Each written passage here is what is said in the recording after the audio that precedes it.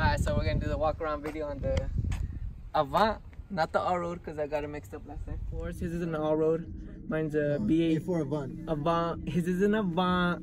Not an all-road. So, starting in the front, we got the front end conversion. We got it from what year? 2014? 2014, 15. Got a new grill, new headlights. The wrap came out pretty dope. Check that out. That's wrap 2. Kind of looks like a mini lip, but it looks super, super, super aggressive. We ended up going with the Avery orange. One of our rappers wrapped it. Not really our rappers, but he's real close with us. He got down super crisp, like you seen in the first video. We got the HREs wrapped on TOYO tires. We upgraded the stop tech. We upgraded 2 stop tech. Big brakes, 6 piston. We also got the carbon fiber mirrors on both sides. We did the chrome delete, and we also, the roof bars used to be chrome also, but we got those black.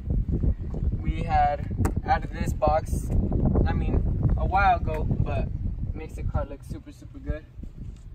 On the back also, we did the upgraded the bigger brakes, and then these are still not that big, but they're the S4 ones. Yeah, which are a little bit bigger. Yeah, they are bigger. And like I said, Chap says that he feels a big difference when he's braking.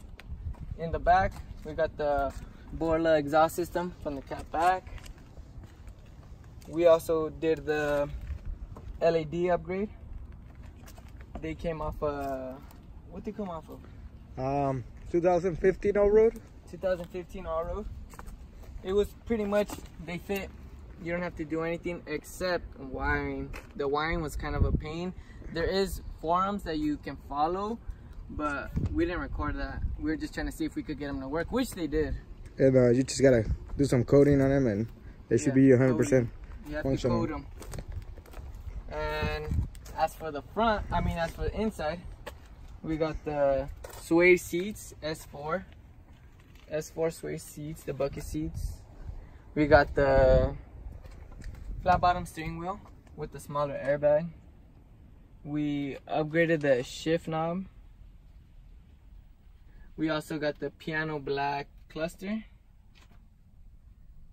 That one came off a S5. What year? Yeah, it was like a 14 S5. Yeah, 2014 S5. And then we got carbon fiber trim inside on all door panels.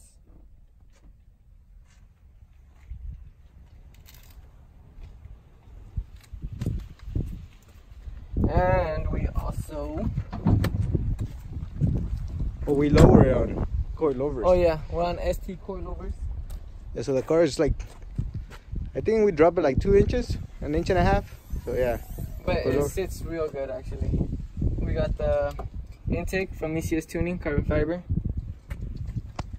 We also running a stage 1 tune from Integrated Engineering. And that's about it. The height, the ride height is honestly perfect.